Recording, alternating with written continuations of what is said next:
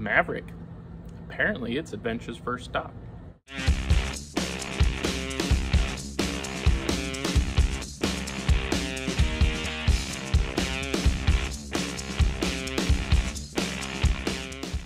What's up everyone? So today we are back working on the Mini. If any of you guys have ever driven these hard at autocross or the track or anything, you know that they do get very hot and heat soak pretty quickly. One of the things that can help with that is obviously upgrading the intercooler, which that is a future modification that's coming, but for right now I just want to decrease the underhood temperatures. To do that I picked up some vents. So they're just off of eBay. Amazon probably has them too. I don't even know if they have a brand, but they are an actual vent. They do have holes and they are painted black already, which is fine. It's kind of a secondary color, I guess, for this Mini, because I've got the black mirrors, the black roof, and all that chrome needs to go away. So that'll be black as well at some point. But I think it'll be a nice addition, kind of break up the hood a little bit and offer some cooling. So we do need to map out on the hood where these are going to go, because obviously we want them to be even. We want them to actually look good on there. So I'm going to grab some tape and start taping everything off, get some measurements, and make sure that these are going to be sitting right where we want them to be.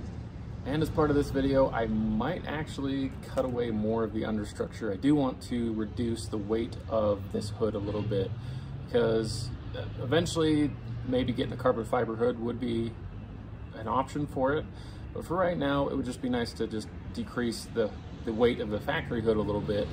And I know from looking at some of the forums and some of the Facebook groups that there are some people who have cut away the structure underneath the hood, dropped some weight off the hood, and that has not taken away from the structural rigidity of the hood, which is something that's important to still have in there.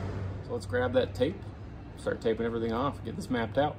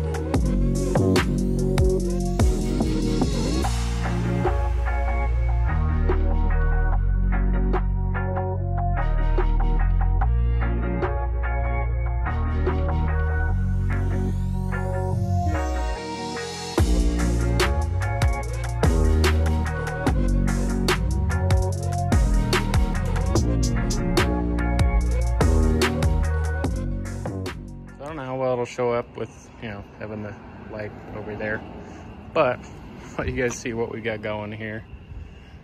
So got it all marked out. You can see my measurements, making sure that everything stayed square on that line. And on this side you can see the measurements. Lines are not as clean on this side, but it's not a big deal.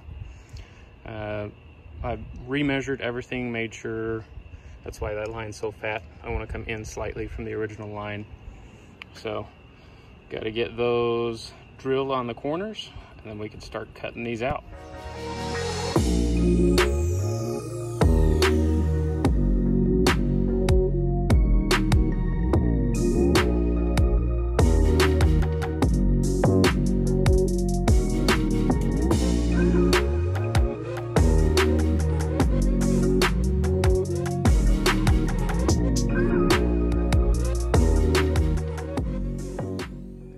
All cut in the hood. I've got the vents just placed in there right now, but not actually stuck in there.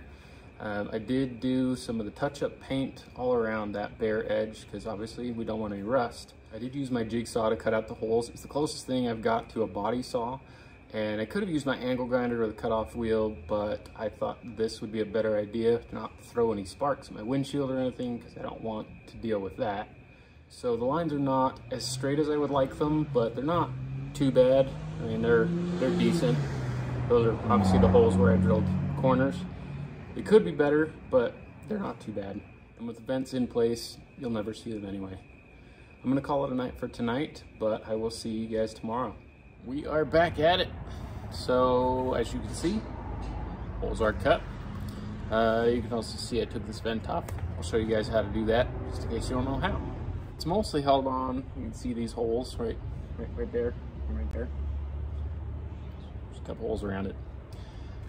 Those are all like these little plastic retainers. They just slide into there and just snap into place.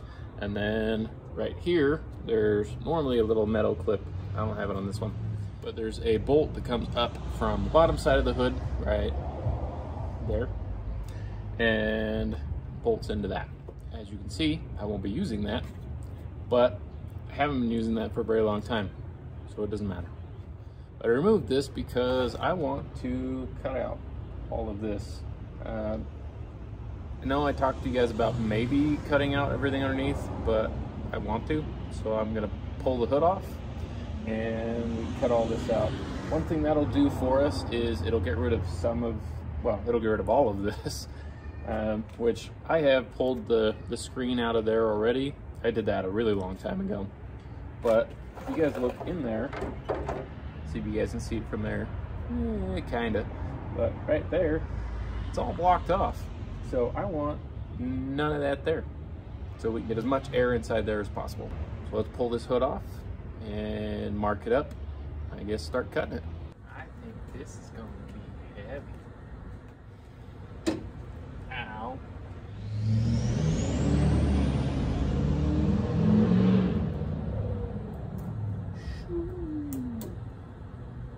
I gotta get flathead.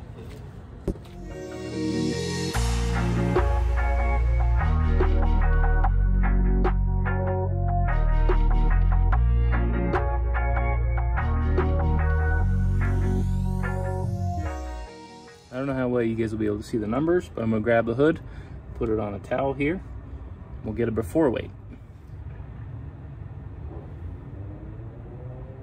So I don't know how well you guys were actually able to see those numbers, but it said 36.2, which is actually a lot lighter than I thought that hood was. Forums have said it's heavier than that, but that's okay. And obviously that's not including the vents that we're putting in it, but those probably only weigh 0.1 or 0.2 of a pound each. That's not gonna make a huge difference, and I'm ready to start marking the hood up, start cutting.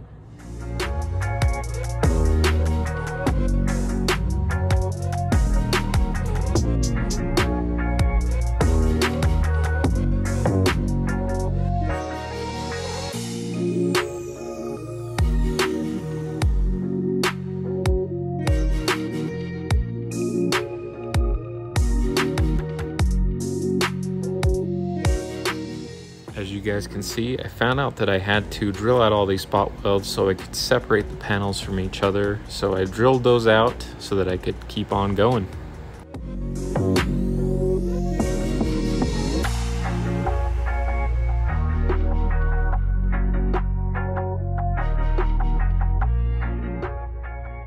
It is a new day. With it being light outside, and actually let you guys see what I've got going on here.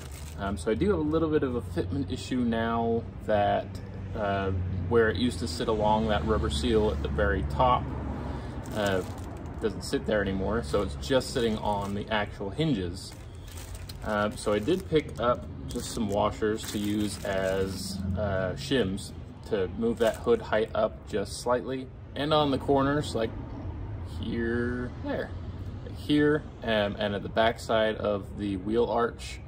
They do poke out slightly, so I'm just gonna tweak those in. It's on both sides. Get underneath it, do a bunch of cleanup on everywhere we cut, because we don't want to leave any sharp edges there.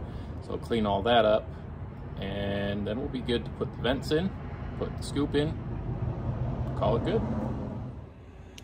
So you can see where I cut around the whole thing, up here, all the way around there, and around the headlights.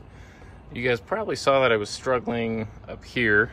Well, it turns out there's actually two layers here. So the, I guess, bottom layer is attached to kind of a middle layer with some spot welds in multiple places. So I drilled those spot welds out, and that allowed me to actually separate those two pieces. Then I was able to get underneath here and cut the middle layer out all around here and match this line. I will be pulling the hood off again because I want to go around everywhere I cut here with a flapper wheel, make sure that I clean up all those edges. I will round off that one there. I just want to make sure that everything is nice and clean and I don't get my hands cut.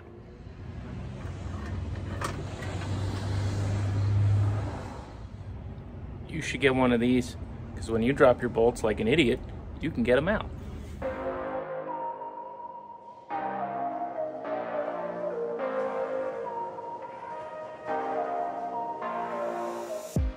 Right here is where I added those washers for the shims to make sure the height was good, tighten it all back down, and then grab my flashlight to make sure all of our fitment is good on our panel gaps. Excuse the mess of my garage here, but I want to let you guys see what I'm doing in the garage with the light is the best way to do it. With our scoop here, I told you guys that they were just attached with these little plastic trim, panel trim retainers, whatever you want to call them.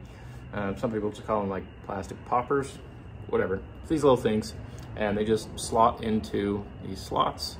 So we've got 5 of them. We can slot them all in, and that's gonna be what retains this. So we'll get these in here so we can get this back on.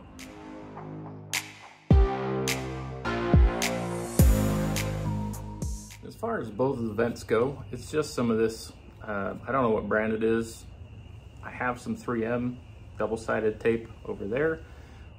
Don't know if this is 3M. I would guess probably not, but it's just some of that double-sided tape. I will be pulling off the red and sticking these down.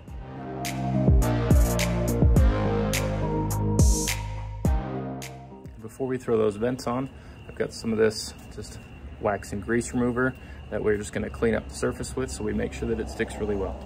When I tried to put these vents on last night, it turned out that the adhesive tape that they used was not anywhere near thick enough. So I actually went and picked up some 3M tape, put that on there, and hopefully we can get these on right now.